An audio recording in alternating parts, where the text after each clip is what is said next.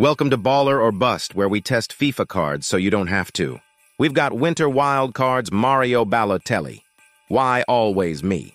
We acquired him via SBC for 47,000 coins. If you need FC24 coins, check U7 buy, code ZAID for 6% off. Now this is Christmas content we love, a fun card for a guy the streets will never forget.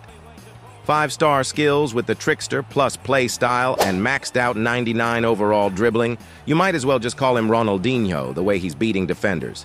He's a fun card to go for crazy skill goals with because he's got the strength to be able to push off defenders too, unlike guys like Neymar. Balotelli has overall pretty solid finishing.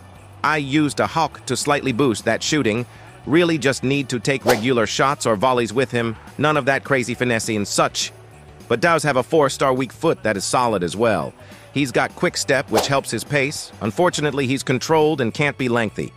He's actually pretty solid in the air too, can hit some crazy volleys and wins a lot of headers. They gave this man 99 composure. He is my god. This is a major W from EA.